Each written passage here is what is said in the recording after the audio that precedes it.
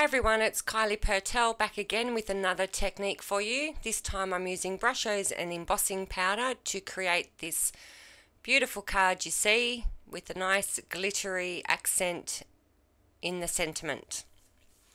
So I'm using watercolor card, the Happy Little Stampers Butterfly Birthday Set, 3 colors of Brushos, which is turquoise, cobalt blue and grey.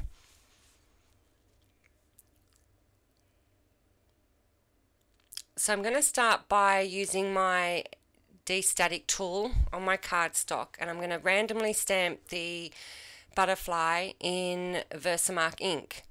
Now the trick to this is actually turning your stamp around so you can get a really nice pattern going, plus filling those spaces a lot easier than if you're trying to stamp it normally. So I'm going ahead and embossing my panel in its Wow Bright White embossing powder, which I need more of. I love it. I use it a lot. And then just heat setting the powder.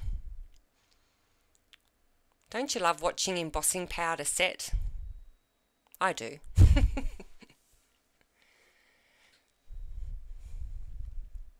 So now you can see I've got my embossed butterflies all over the card. And what we're going to do is use a bit of the smooshing technique. So I'm going to use the turquoise colour first of my Brushos by sprinkling some on my craft mat, then spritzing it with water to activate those crystals.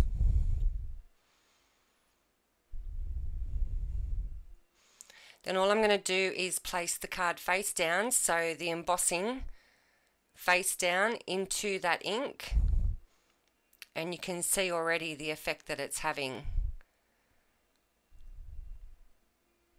This is a great technique, whether you're using images like these butterflies or a large sentiment or anything really. It's a wonderful way of creating your backgrounds. So I'm just heat setting in between my smooching at the moment, and what you'll find is be very, very careful, because obviously I'm using the heat gun on that panel that has embossing. So I'm basically heating the embossing again. So you have to be very careful when you pick it up that you don't touch those areas, because you will smear the embossing powder off your paper. So in between your smooches, once you've embossed something, just let it dry for a few seconds, about 10 seconds, and then you can carry on with what you were doing. So I'm just going to pick up some more of that turquoise colour. And the benefit of drying in between your smooching of your ink is that you get those extra technique, the extra pattern and the watercolor feel on your paper. So next I'm using the grey, and I'm just putting that in a couple of areas on the card. I didn't want it to overtake the blue, but you'll see that it will look fantastic once I add the darker blue, the cobalt blue, on top of it. And you can even be selective where you smooch. I wanted a little bit more in that center butterfly, so I just plop that down straight into the ink. Now, plop that down straight into the ink is the technical term. I'm not sure if you've heard that before. And there's my finished panel. And now I just want to basically put it all together. So I've die cut my smile die 3 times just out of ordinary white cardstock, and then once out of glitter cardstock, because what I'm going to do is glue all those together to create dimension. It looks fantastic. So when I use my glue, I just use little dots, just so I have a bit more control over where the glue's going and it doesn't spread everywhere when I'm gluing everything together. So there's my smile all finished up. I've cut a small strip of paper where I want to stamp the sentiment from the butterfly birthday set. And then you will see that I did trim that up a little bit more. I didn't want it covering the full width of the card, so you will see once it's all together it has been trimmed just slightly.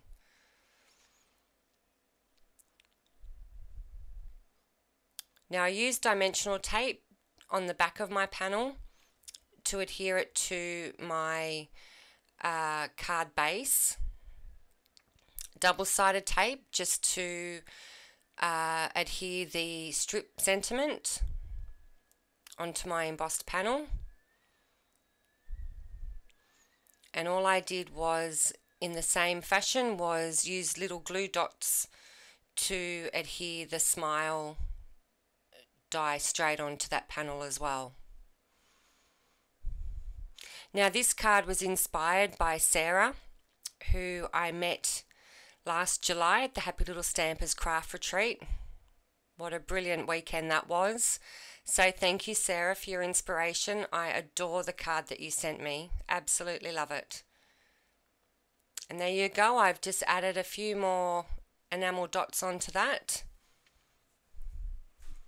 And that was it. It's a wonderful card. Very, very easy to make. It takes no time at all. Thanks for watching, and I'll see you next time. Bye for now.